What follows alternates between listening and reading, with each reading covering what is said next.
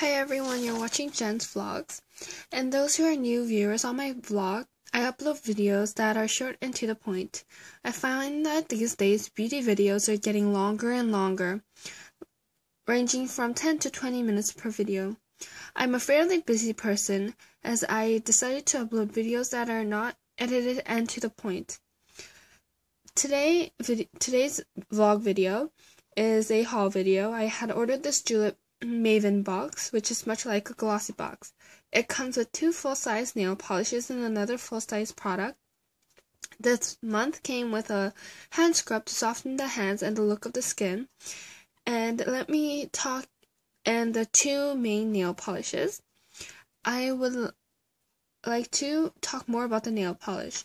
So each nail polish is $14.99, and the color I got was Natalie and Deborah. Both nail polishes have a very runny consistency, and you need to use as minimal strokes as possible. But if you use too much less, then you end up with streaks. Make sure it is fully dried before you go out anywhere.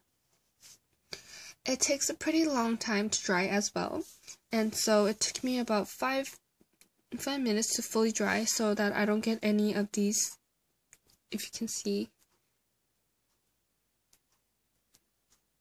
to end up with these kind of streaks, if you can faintly see them.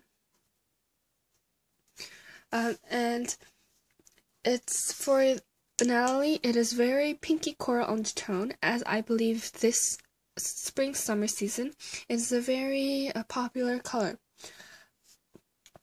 More about the Natalie, because I have tried it for the first time, and this one I haven't tried yet because for spring-summer I thought the pinky coral is more appropriate, so I tried this on yesterday. And in buildings and offices, I believe that it shows a very pinky and more coral side, but if you go in the sun, it's more on the pink side.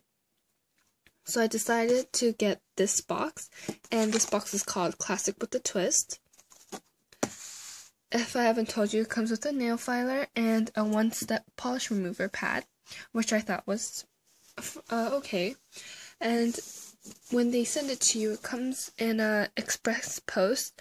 It's it's a UPS first class packaging international service, which was fairly good for me.